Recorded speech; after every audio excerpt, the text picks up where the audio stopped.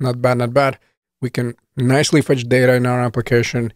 We can display multiple returns, so user is aware what's happening in our application. However, before we move on to the next topic, I also want to discuss fetch errors gotcha. Now, if you're not interested, if you're like, I'm always going to use Axios and all that, feel free to skip this video. Technically, this is optional. By the way, let me add that over here. I mean, if you don't want to follow along, you don't have to.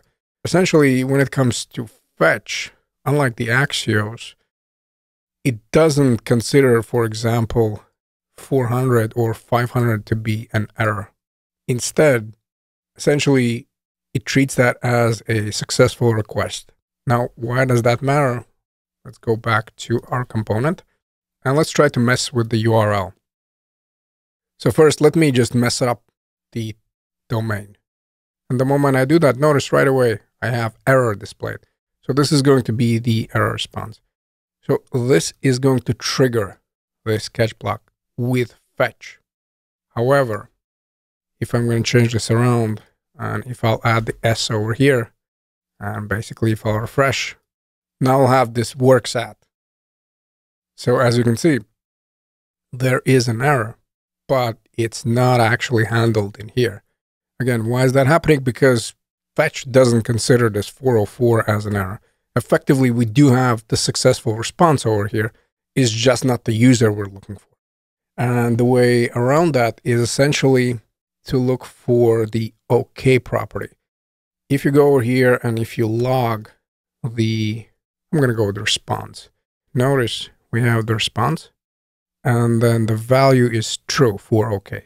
However, again, if we'll have here 404, and hopefully I'm not going to run out of the requests while I'm showing that. Check it out over here. This is now false. So what we can do in the success block, we can check for that response.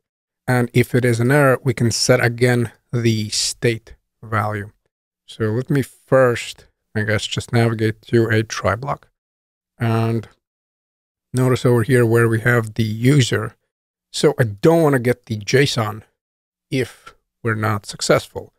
So right after the response, we can set up a condition. And I'm going to say over here, if response is not true. That's what that exclamation point means. So if the response that we're getting back is not OK, if this Boolean effectively is false, here's what I want to do.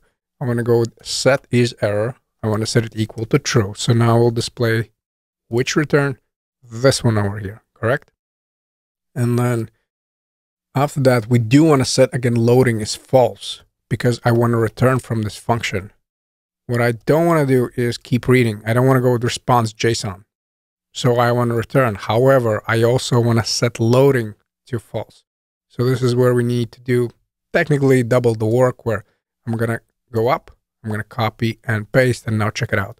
I have true for error, loading is false, and then I'm returning from this function. What it means that JavaScript is not going to read rest of the code, because again, I don't want JavaScript to go with response JSON. Why? Well, because I'm not getting back the user.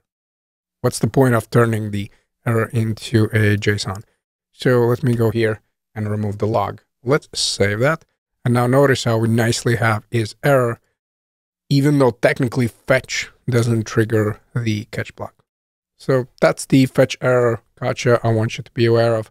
And up next, we're going to return to the topic why order matters when we are setting up multiple returns.